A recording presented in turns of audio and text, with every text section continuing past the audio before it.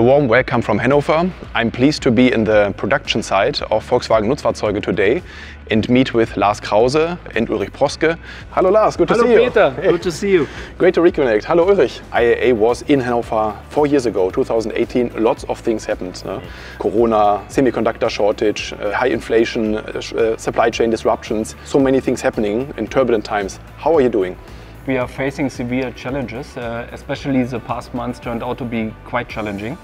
However, I think any crisis implies also chances, and therefore we are using these important times to optimize our processes, systems, and at the end our performance. Looking into the future, how do you foresee the future of transportation? I mean, these changes are also turbulent. In the past years we already discovered severe changes in our product portfolio and also in the customer demands. For example, parcel services increased a lot. Yeah, this is one of the main drivers for change.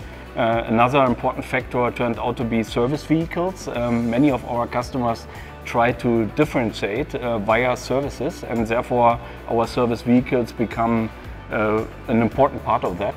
A third one is of course electrification. This is a main driver for the entire industry.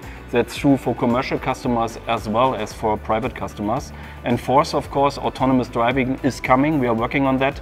And this is also changing the industry. We are quite sure about that. Which types of vehicles do you expect on the road going forward to fulfill those requirements and changes that Lars just mentioned?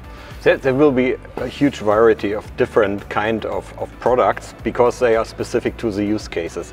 So if you imagine long distance or huge truckloads, you still have to have the heavy trucks, and they have to go to certain hubs in the outskirts of the cities. But it will go into BEV as well, so battery electric, so we will see it with MAN and Scania. But on the other hand, if you look at the inner city, it will change as well from the use case thinking. So does it need cooling? Does it need heating?